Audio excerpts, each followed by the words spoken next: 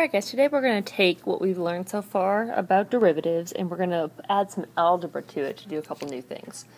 So what we're going to do to start off with is something very similar that we've been doing all along, and that's going to be finding the slope of a tangent line. And we want to find the slope of the tangent line of this function at a specific point. And remember, the slope of the tangent line is the derivative, so what I'm specifically looking for here is the derivative when x equals 2.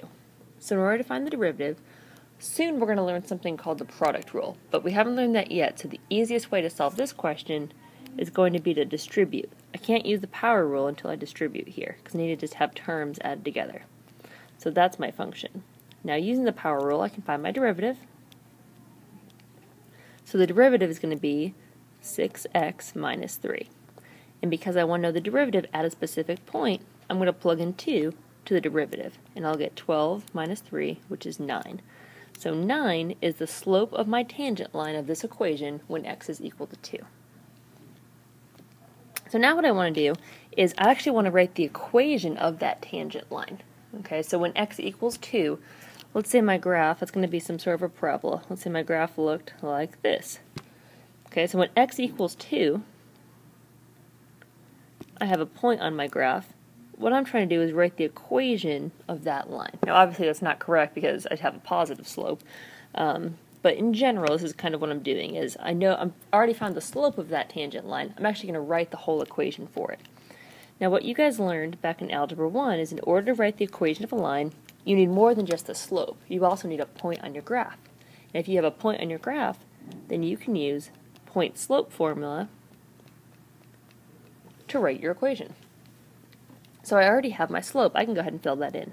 I know the slope of this tangent line is going to be 9, so I already know m.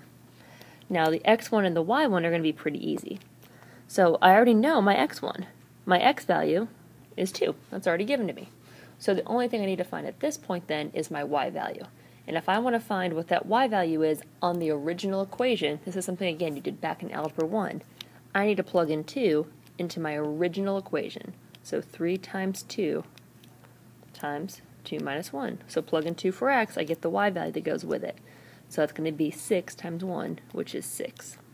So I know at 2 I have a y value of 6. So my point that I'm going through is 2, 6. So if I know the point and the slope, I can use point and slope formula. Plug in all this missing information.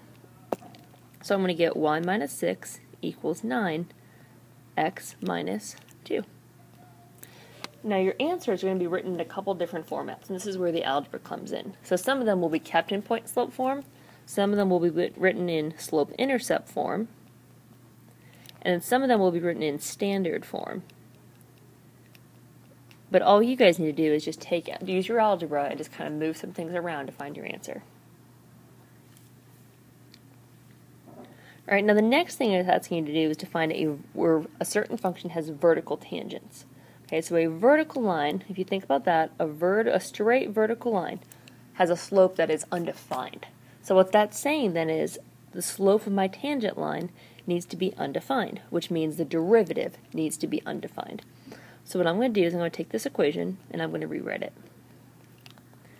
Now, on this equation, this looks a little bit different than you guys are used to seeing your power rule functions, because it's not just x raised to a variable, it's actually a whole function that's raised to a variable.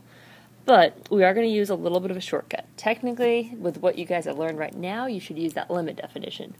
But we're going to cheat a little bit here, because the derivative of this inside part, the derivative of x plus 2 is just 1. Okay, so when you get to calculus, you're going to learn something called the chain rule that you'll actually use to find this derivative.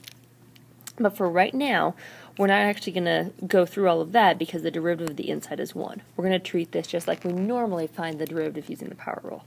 Okay, but again, we can only do it in this certain case just because that inside derivative happens to be 1. Okay, so not actually the way you guys will do this later on.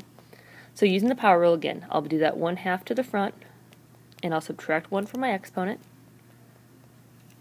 and then I can rewrite that. So that becomes 1 over 2 times the square root of x plus 2. Now remember, I was trying to find when I had a vertical tangent, so when my slope of my tangent was undefined, which means when the bottom here is going to be undefined. And remember, we want to look for x values that are actually part of the original equation. So we don't want, while negative 5 would, if I plugged that in, it would give me an undefined value. Negative 5 wouldn't actually be in my original equation. So what would happen is when the bottom equals 0, then it would be undefined. And the x value that makes the bottom equal 0 would be when x equals negative 2. So because it makes the bottom 0, and 1 divided by 0 is undefined, that's when I would have a vertical tangent. All right, now the last one we're going to look at is a piecewise function. So similar to what we did for limits, what we're going to do here is we're going to test the left and the right side. So I want to know if this curve has a tangent at x equals 2. I want to know, is this function differentiable? Okay, that's another way of saying it, when x equals 2. So a couple things we talked about, remember, if I have a graph that comes to a sharp point, while the limit might exist there, it's not necessarily going to be differentiable. I'm not going to have a tangent line there, because I can't draw a tangent on a sharp curve. So again, we're going to test the left and right, because both my left and right approach 2. So what I'm going to do is I'm going to go ahead and find my derivative here using the power rule.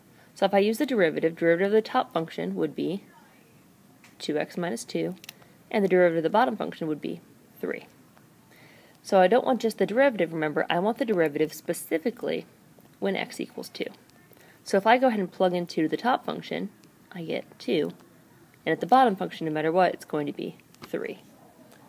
So what that means is the derivative at 2 of the top and the bottom function are not the same value, and because those are not the same value, that function does not have a tangent at x equals 2.